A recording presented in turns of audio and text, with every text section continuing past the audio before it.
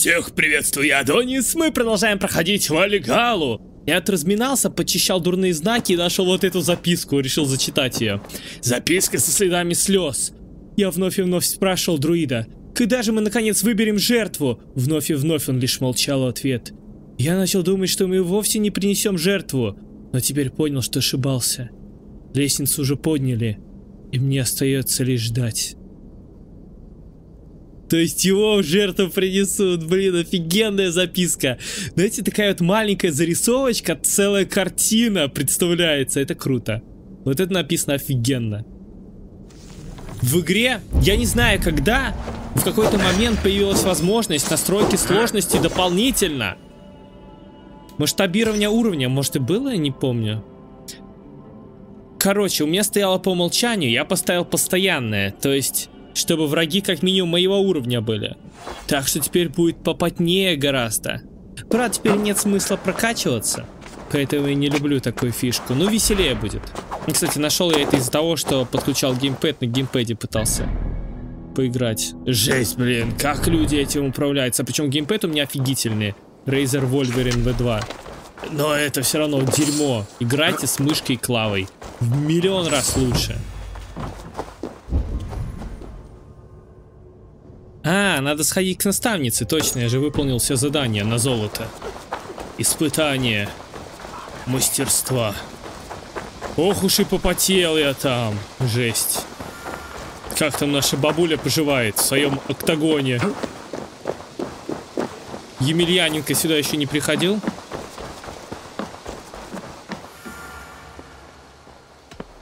Чем ты занимаешься? Я учу таких, как ты, Но это было. Странно, что белое. Покажешь, что у тебя? Так, 21 красное очко. Так, карликовое дерево, самое дорогое. Пускай будет. Из оружия, ну даже не знаю, у меня и так куча. Ну, топор возьму. Гордость Брока. Ну, а как? Пользуйся Мне уже пора. Так ступай, Не особо интересные награды, но с другой стороны у нас все есть просто. Поджигание возрастает, когда на оружие наложен поджигающий эффект. Вау. То есть получается супер поджигание. Вообще с двумя топорами хорошо воевать. Давайте-ка я вспомню молодость. Двутопорную. Пойдем прокачаем его. Так, а внешне он меняется, нет? Не, внешне такой же. И так крут. А, вообще написано, внешний новый вид будет. При следующем улучшении. Но надо 3 слитка вольфрама, у нас нет ни одного. Ну, вот так походим. О, урон от огня еще увеличим. Крутяк. Не хватает больше очков на прокачку. Так, чем займемся? Какие у нас заданицы есть? Точно, тварь из преисподней. В Восточной Англии ходят слухи о чудовище, раздирающем в клочья скот. Вот случай прославить знамена ворона. Отправимся же туда, в Восточную Англию. Это, наверное, легенда о Беовульфе.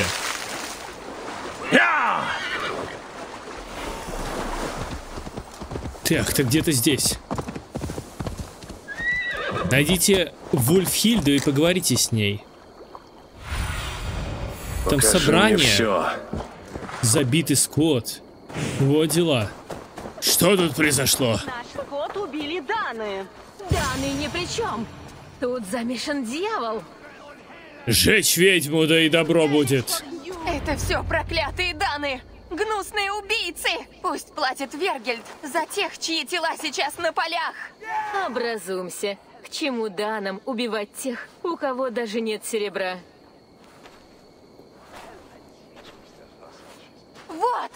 Вот идет мерзкий Дан! Спросим у него! У нее прямо Дана-детектор.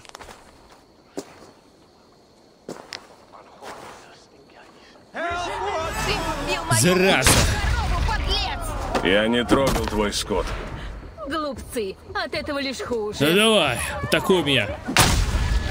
После испытания силы это все хрень. Преклонитесь же передо мной. И ты, женщина.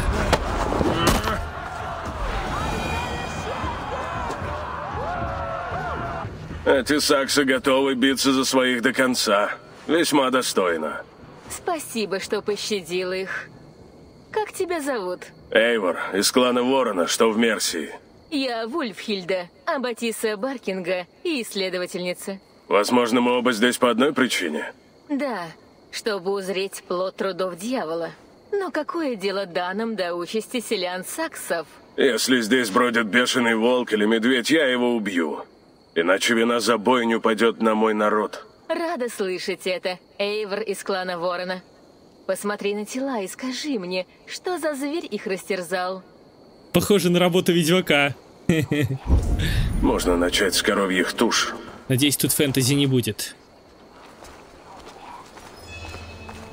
Вообще хорошая история на грани с фэнтези, это очень круто. Но в пределах реалии. Следы укусов, но очень странные. И туши покрыты какой-то плесенью, хотя раны свежие. Кикимора? И не съедено. Посмотрите, горло располосовали. Это что-то острое. Мне кажется, так располосовать только оружие может человеческое. Меч там или нож. Ровный какой разрез.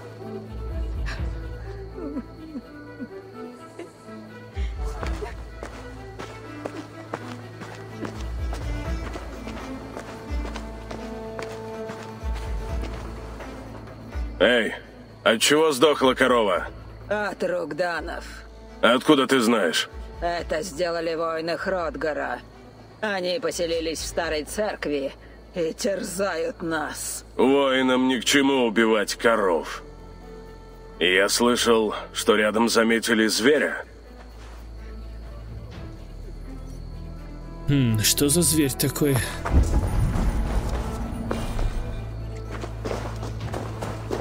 Детишки, может, они что-нибудь видели? Это был Йотун! Я видела его на торфяннике, большого и мохнатого. Их не бывает. Ты видела дьявола, который вел души в ад? Вы смелые, раз вас это зрелище не пугает. Знаешь, а я вот видела все. Все, что случилось здесь той ночью. Кто же это сделал? Волк? Медведь? Или дикий пес? Нет, Йотун! Высотой из дерева. И он смеялся, когда рвал тела на части. Прорычал свое имя — Грендель. Ну а как? Грендель. Бухой мужик какой-то.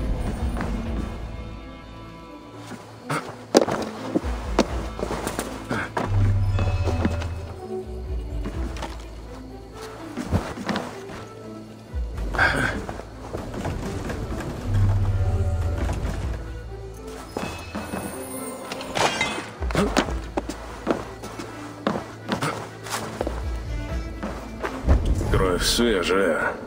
Куда ведет след? Это кто так закинул тушу прямо на крышу? Боги. Какой зверь мог забросить туда бедное животное? Сколько корова весит? Килограмм 200? 300? Что за зверь оставляет такую плесень на своих жертвах? Женщина обвинила людей какого-то Хродгара. Скот убили Данны?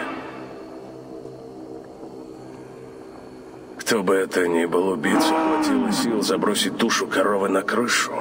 Но та девчонка сказала, что виноват великан по имени Грендель.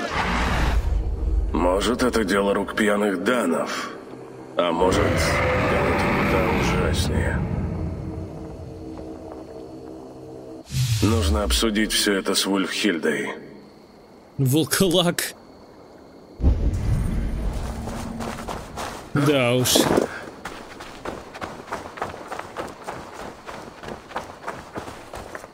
Вульфхильда, я опросил всех, кого мог, и осмотрел мертвый скот. И что ты об этом скажешь? Думаешь, во всем виноват волк или медведь?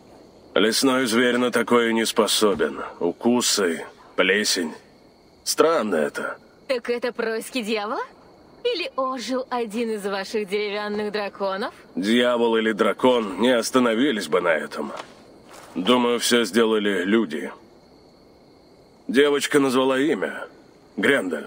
Нет, смертным не под силу так рвать плоть. Уверена, ты не поспоришь. Я видел, на что способны люди.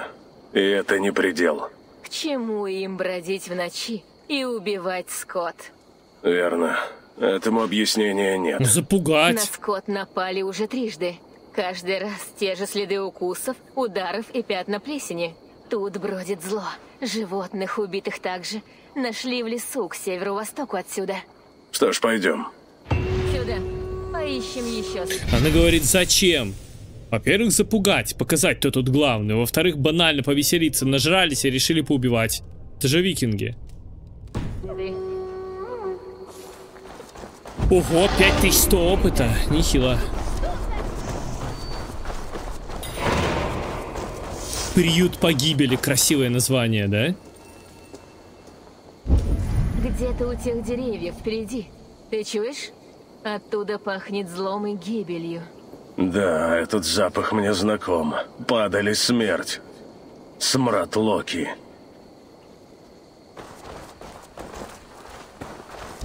Пойдем понюхаем.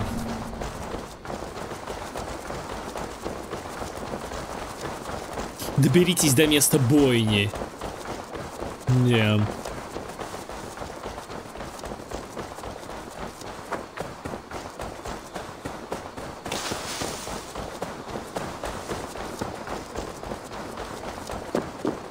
Это волки.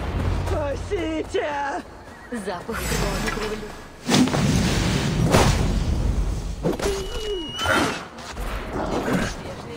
Запах крови привлек голодных волков. К бою! У меня свой есть.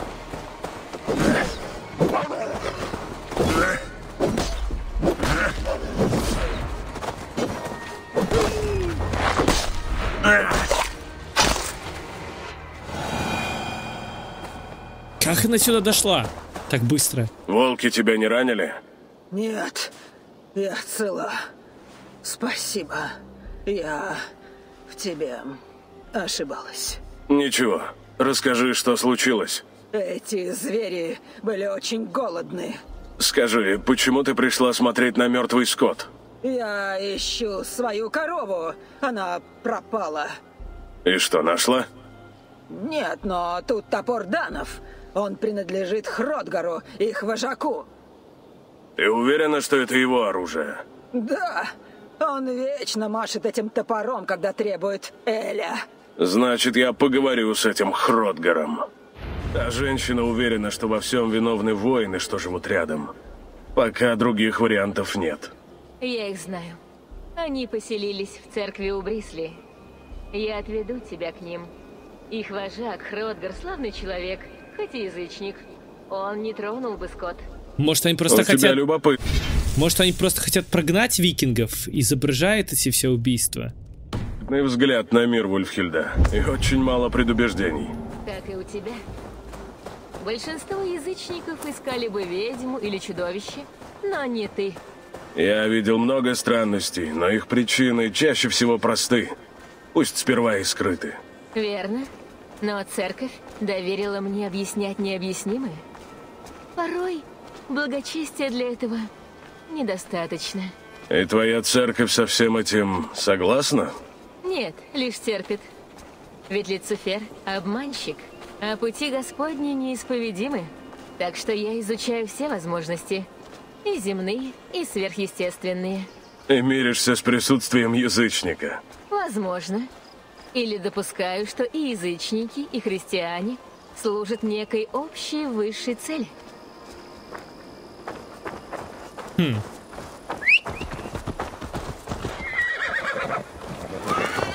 Она со мной поедет? Нет. А она, кстати, воительница, да. Я обратил внимание, что у нее кольчужный ошейник и меч еще.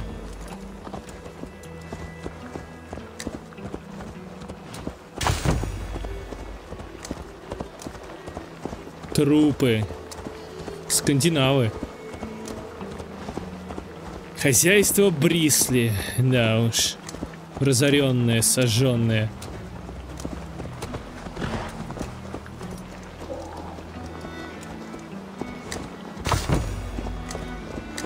Эйвор, что-то не так. Люди Хродгара любят пошуметь, а тут слишком тихо. Держись позади. Давай я все тут проверю.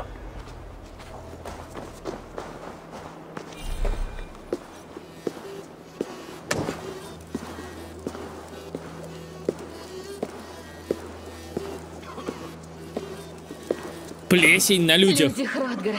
Они были добры ко мне. Осторожно, Вульфхильда. Вдруг убийца еще здесь. Их вожак Хродгар. Его нет среди убитых. Я его найду. А что за плесень такая интересная? Это очень странно. Смотри, и тут плесень. Та же, что на тушах коров. Селяне считают ее меткой дьявола. Что скажешь, Эйвор? Думаю, плесень приведет нас к убийце. Плесень, офигеть.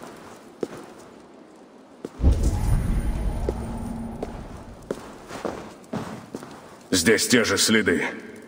Укусы, да и раны нанесены не оружием. Какому демону под силу убить столько умелых воинов? Эйвор, наверху. Еще кровь. Кто-то забрался на галерею или затащил туда тело.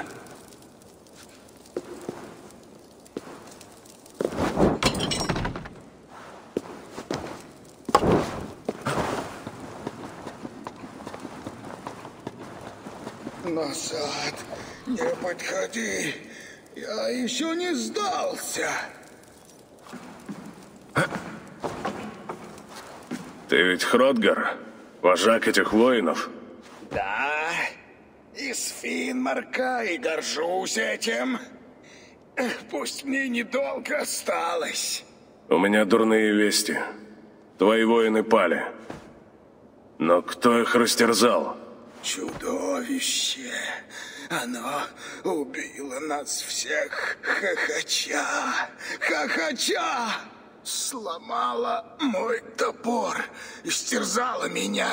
Я смог доползти сюда. Кто это был? Ты видел? Гнусный йотун. Ночной зверь с края света. Он назвал себя Грендель и сказал, что вернется. Ясно. Мы с тобой будем ждать его вместе. Нет, мои раны слишком тяжелы. Дух спешит прочь. Отправь их в Хельхейм за меня. Лети с крылатыми девами, друг. А я убью этого Гренделя, кем бы он там ни был. Нет, Дранг. Их было двое. Лучше спрятаться, чтобы не спугнуть демона. Притаимся здесь, пока он не вернется. Отдыхай, воин. Я стану на страже и помолюсь. Блин, офигительное задание, да? Сначала на них думали, а они теперь тоже перебиты. Люблю такое. Качественный квест. Но это дополнительный.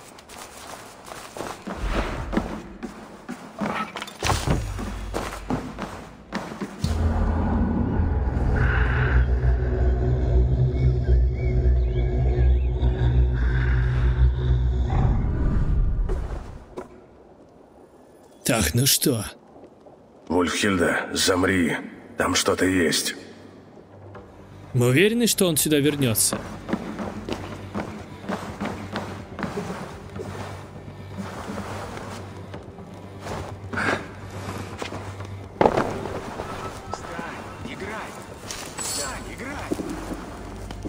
Это ублюдок. Победите Гренделя.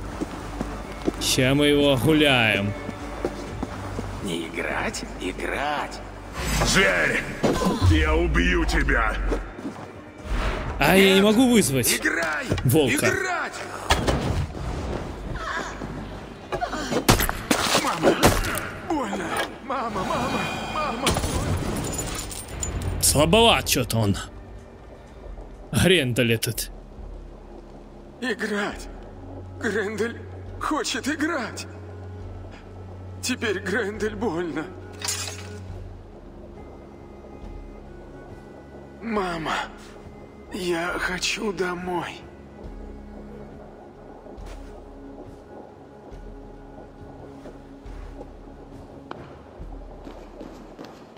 Господи, клянусь всем святым!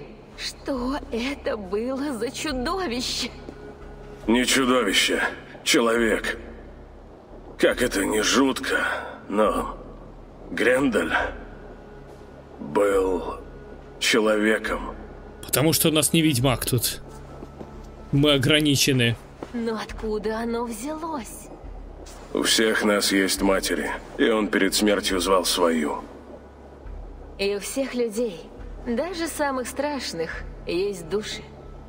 Господи, прости этому человеку его грехи, одари милостью и любовью. Везде плесень. Оставайся здесь, Вульфхильда, я пойду по следу. Да, что тут не так? Ой, даруй, Господи. И вечный свет пусть светит им. Пусть все люди упокоятся с миром. Откуда взялась эта плесень? Пойду по следу Гренделя. Что-то очень легко его победил. Странно. Сложность вроде поднял.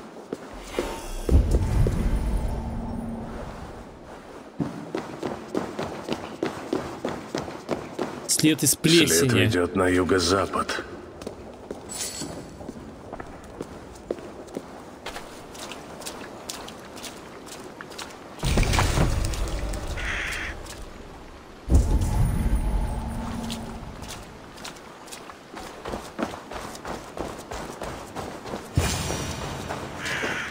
Еще плесень. Я на верном пути. Ну это обглоданная уже лошадь. Причем косточки вычищены так. Либо муравьи обглодали, либо давно лежит здесь.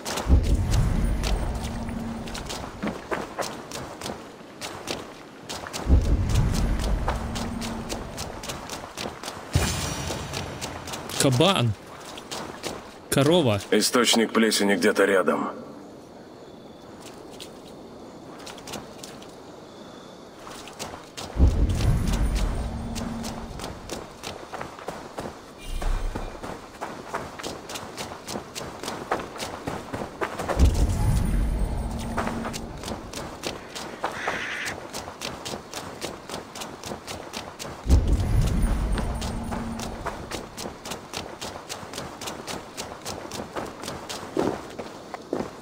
Какая-то пещера, вау. След идет дальше, в эту яму.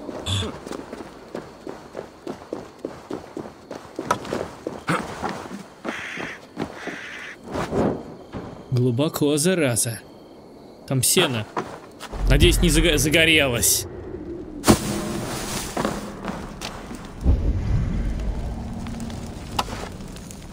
Назад дороги нет.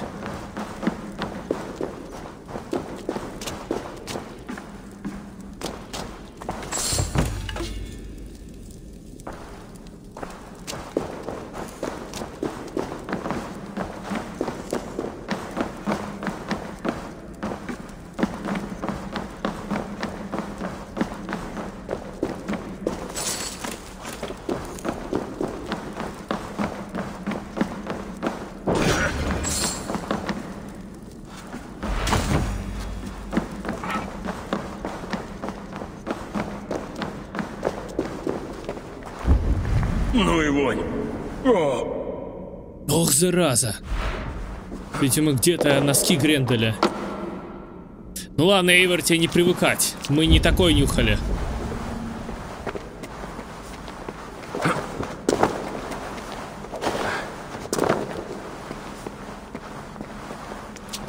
Женщина пишет о своем сыне, Гренделе. Ему сплели жестокую участь. Старый дневник. Мой мальчик, мой милый дорогой Грендель. Глаза мои видят лишь беспомощное крошечное существо. Возможно, на вид он и не такой, как и другие, но мое сердце переполняет лишь огромная любовь, подобная Божьей любви. Я не могу его предать. Они говорят, он долго не проживет. Но я пойду на все ради моего малыша, моего Гренделя.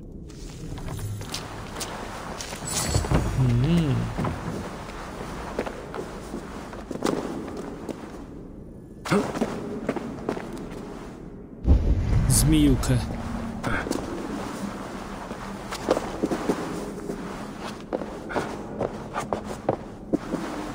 Так. Блин, Эйвор. Тут есть в этой игре проблема с прыжками.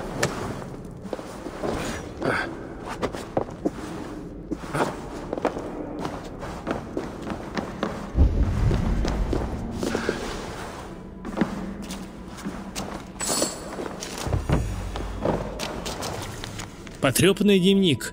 Мой Грендель здравствует, вопреки всему, вопреки нашим соседям, другим детям и собственному телу. Моя любовь и милость Божья, все, что ему нужно.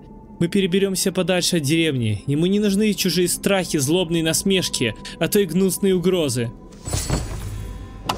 Смотри, какой он вымахал, а был больной. Как так интересно.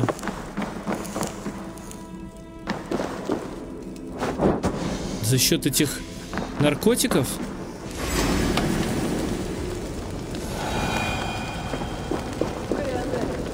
Это ты, мальчик мой?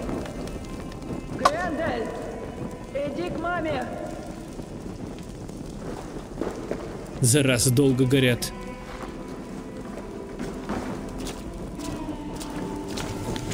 Пыльный дневник. Грехи Гренделя подсудны лишь Господу.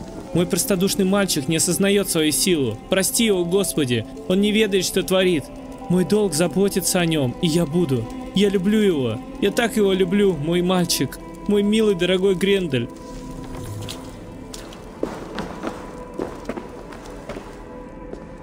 Ух ты.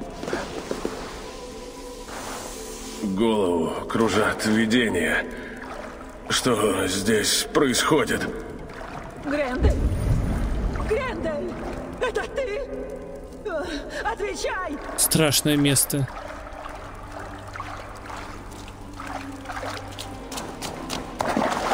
Я тут бывал уже. Ключ. Отлично, но надо еще найти замок. Помните, не знаю, очень давно, серии 20-30 назад я тут был. Табличку туда собирал, думал, зачем этот ключ, зачем эта дверь. Вот, теперь все на свои места становится. Люблю такие моменты. И тут это плесень.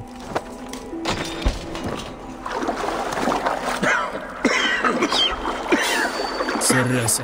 Плесень.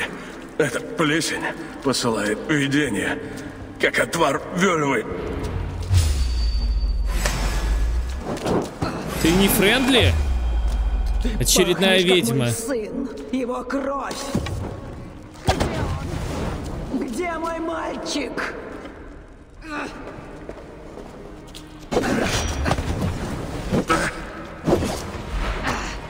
Не подходи. Что это за злые чары? Ты была там, в полях. Ты солгала мне о данных. Ради моего мальчика. Он не хотел никому вредить, но его не понимали.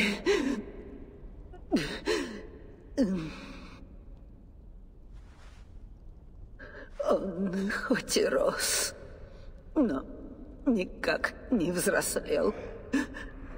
Мой мальчик, мой милый, дорогой Грендель.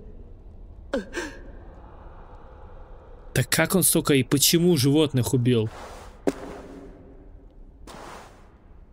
Разозлился типа? Нужно рассказать все в Ульфхельде. Интересно, хороший квест.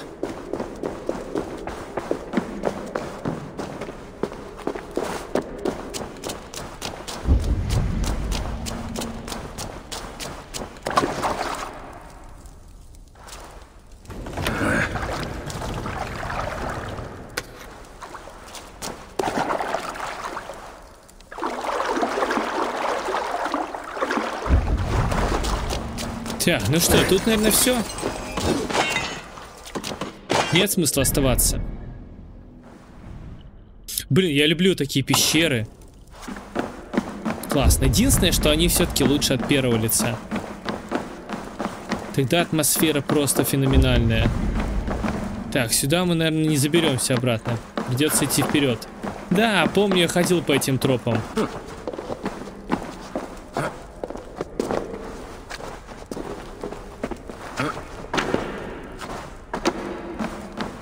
Потрясающие звуки. Очень классно. Вот, меч Ридера Щедрого, белая рукоять. Мне все таблички надо собрать. А сколько их? Тут не написано?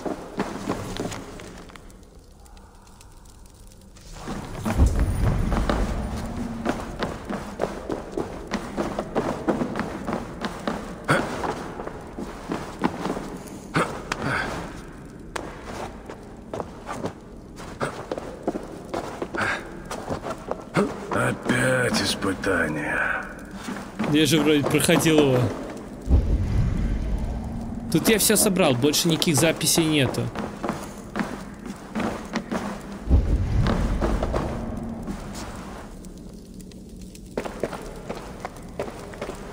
Возможно, после этого задания я должен был наткнуться на таблички.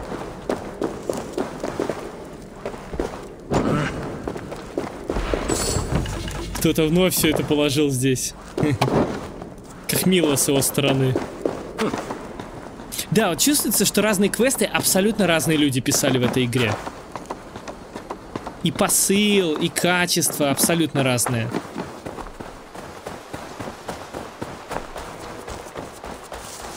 На все еще здесь. Эти желтые цветы как будто не к месту смотрятся, слишком яркие. В этом мрачном крае. Аббатисса, Эйвор, ты жив? Расскажи мне все. я сразил чудовище, которое оказалось человеком, а затем нашел и убил его мать. Его мать? Она напала на меня во тьме, я защищался. Но это не подвиг. Бедные люди. Я помолюсь за них в аббатстве Баркинга. Ты уже уходишь? Я должна. Нужно рассказать епископу историю зверей из Восточной Англии. Лучше не упоминай меня. Мне тут нечем гордиться. Конечно. Может, поведать об этом в песне? В юности я слагала стихи. Попробую вновь взяться за перо. Но как о таком спеть? Многим сложно будет поверить в правдивый рассказ. Пусть люди услышат красивую сказку о героях и чудовищах. Ведь истина обычно холодна и редко кому по нраву. Она обжигает, как северный ветер. Да хранит нас всех Бог, Эйвор. Мне пора, но я напишу тебе, как закончу. Прощай. Спасибо тебе, Вульфхильда, и прощай. Сложи славную песню. Но ведь отлично же написано, да? Диалоги классные. Она озвучена не супер, нормально, но не супер. Так откуда плесень все-таки, я не понял. Как так получилось, что он их убивал, и они все в плесени? Для меня это самая главная загадка была. Я так и не нашел на нее ответ. Поясните, пожалуйста, кто понял.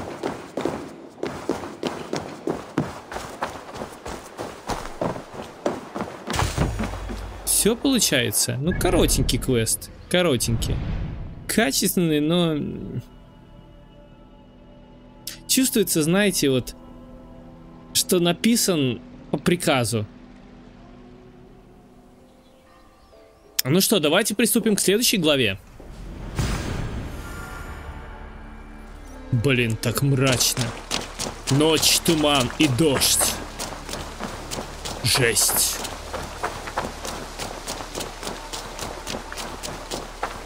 Эйвор, персугенгер. Эй, Эйвор.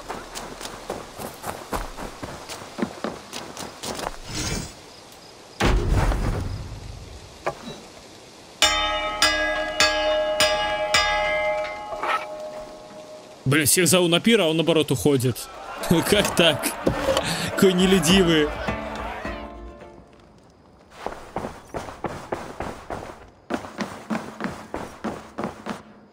Эйвор.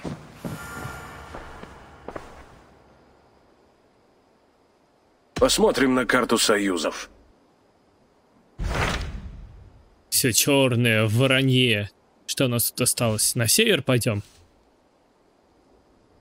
Видите, рекомендуемая мощь поднялась теперь. Но теперь непонятно. Теперь везде одинаковая. И непонятно, куда идти. Об этом они не подумали, да? Так, я посмотрел, перезагрузился. Следующий получается Йорвикшир. Самая низкая рекомендуемая мощь там. Что ждет нас в Йорвикшире? Хальфдан Рагнарсон, покоритель Севера, просит о встрече.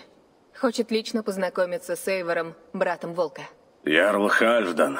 Я столько слышал о нем, что кажется, будто мы уже знакомы. Хальфдан сейчас ведет войну с пиктами с северных холмов. Видимо, ему нужен твой совет или помощь. Если хочешь с ним встретиться, отправляйся в его лагерь. Я отметила это место. Ух ты, это получается, мы с такой значимой фигурой до сих пор не встречались. Это будет круто. И с пиктами война. Мы уже касались тех краев.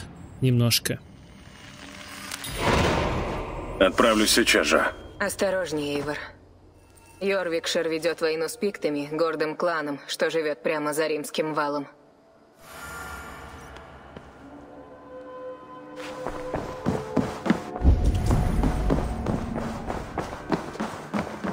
Музыка из Асгарда, кстати. Она играла раньше тут?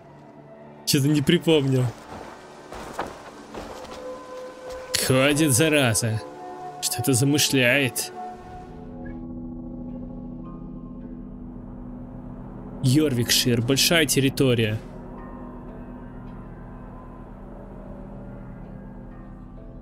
Есть где пограбить. Ну что ж, пойдем туда. Так, вот он, прекрасный заснеженный край. Встречает нас дождем.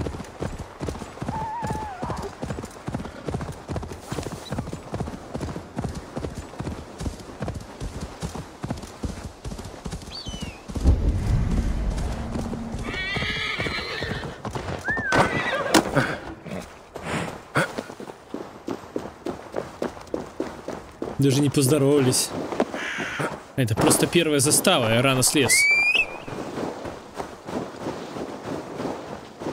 Эх, снежок проминается, красота.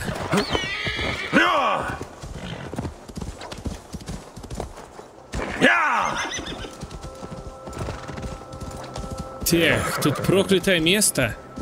Потом разберусь. Так, может, есть события? Да. Можно было исходить, ну да ладно.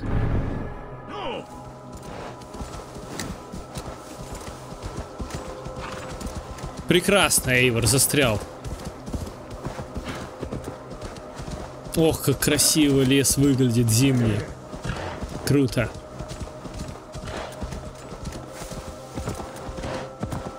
Так, тут где-то точка обзора.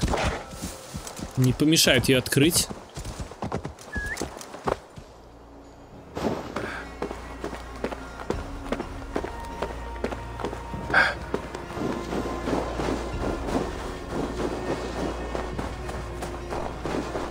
Блин, как будто в Норвегию вернулся.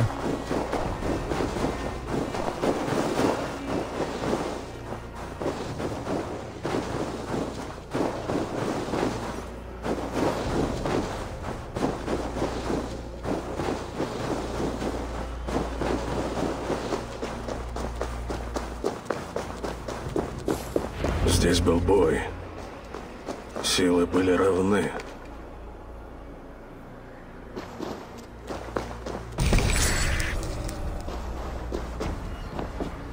Смотри, даже лут оставили. Идеальное место для засады. А кто оборонялся?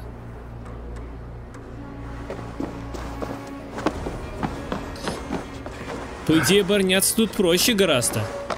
Ворон, клан Ворона, значит, наши оборонялись. Да ладно, их пробили. Значимые силы врага должны быть. Тут очень легко обороняться. Хотя, с другой стороны, если они пришли со склонов...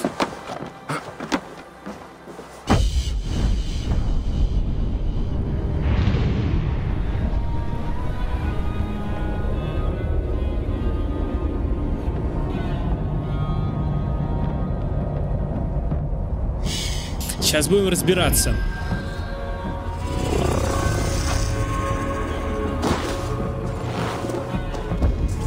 Волки. Лакомятся останками. Так, там что-то хорошее есть?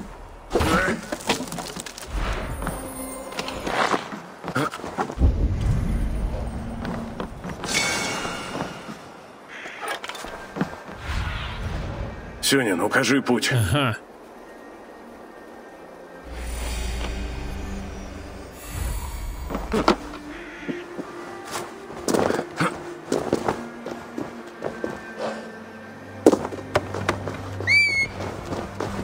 Так, надо волков угостить. Зараза, увернулся.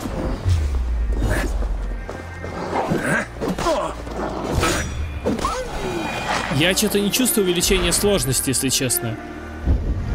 Хотя она значительно повысилась, по идее. Так бы было это где-то 200 уровень, а так 380. Не знаю. Ну, посмотрим дальше. Что ты видишь, Сюнин? А, мне все-таки подняться надо.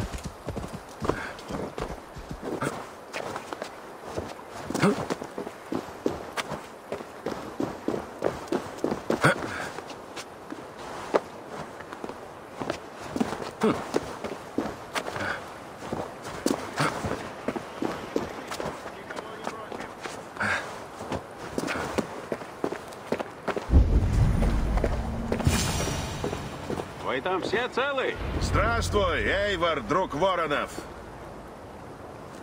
Я узнаю твое лицо. Порадуют. Мы встречались в Йорвике на Йольском Перу. Я помню этот кровавый праздник. Что ты тут делаешь? Меня призвал Ярл Хальфдан. Он где-то здесь? Был, пока не напали пикты. Мы разделились. Еще пикты на холмах. О, это мне нравится. Защищаемся! Пикты. Они вряд ли будут рады меня видеть. Ублюдки.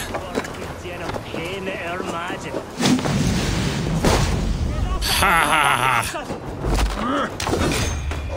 Надо повышать сложность. Разницы нету вообще.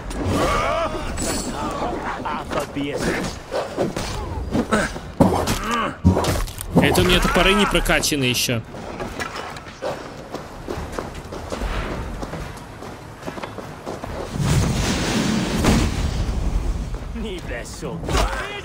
Так, огонь, огонь. Где там на троечку? То я уже забыл про него. Мне же топор специальный для огня.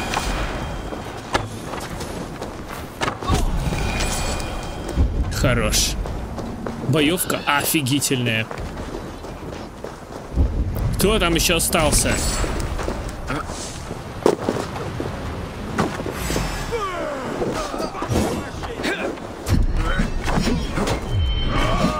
Вас всех возьмет Хель!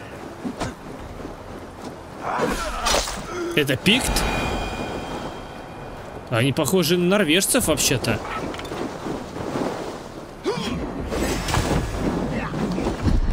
А, ну вот, да, дикари такие.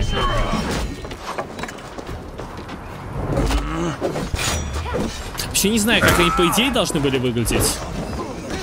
Сложно сказать. Ой, зараза!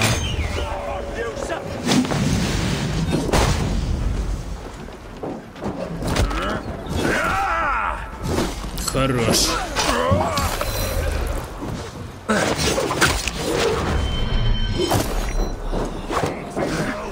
Ух, скотина.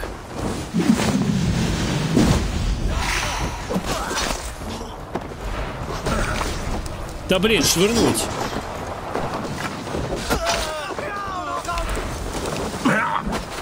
Что такое?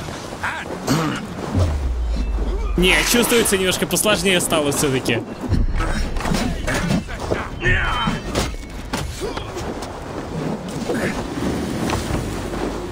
Кто там еще?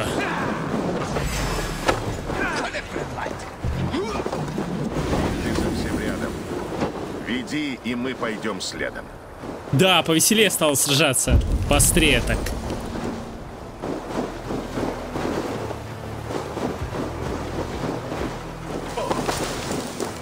Так, он предлагает мне дальше двигаться? Искать пиктов?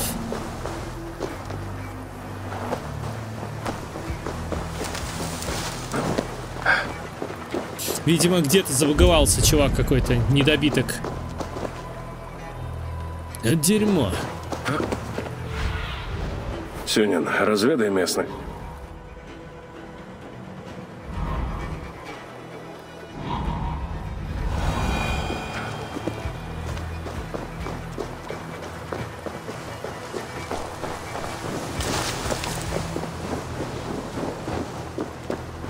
Ты не ранен?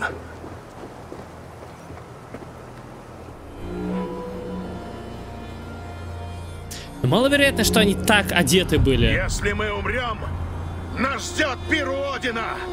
И так и это победа! В таких северных краях они бы замерзли.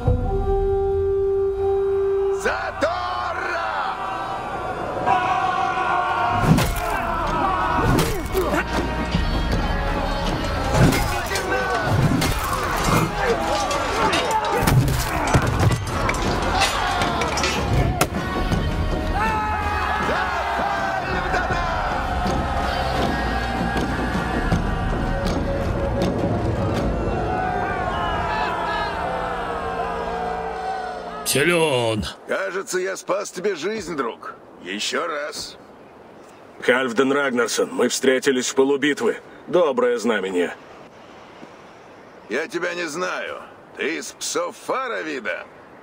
Я Эйвор из клана Ворона. Эйвор из Мерсии.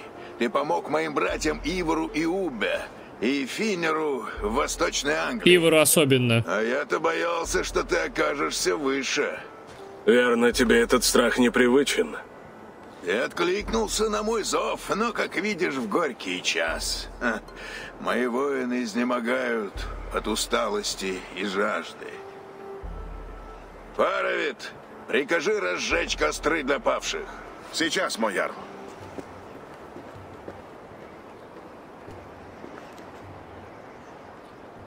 Не здесь, не сейчас.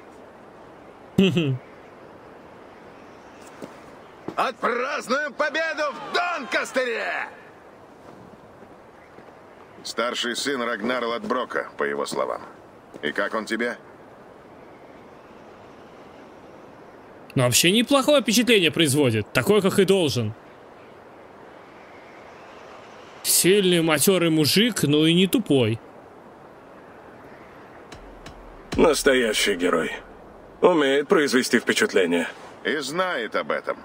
Добро пожаловать в Йорвикшир. Спасибо, Фаравид. Я надеялся, что твой ярл будет приветливее. Он мне пока не доверяет. Вот чего ты хочешь? Завоевать его доверие? Место в его клане? У меня свой клан. Я хочу связать узами дружбы новых правителей Англии. И ты считаешь себя одним из них? Мне нужен не господин, а союзник. Ну, в Нортумбрии правитель лишь один. Ну так вот. Тут тебя не демократия. Изречение Хальфдена. Вы слышали, ярла? Начинайте копать! Да, вид знатный. Ну что ж, на этом серия заканчивается. Всем, кто смотрел, благодарствую. До встречи.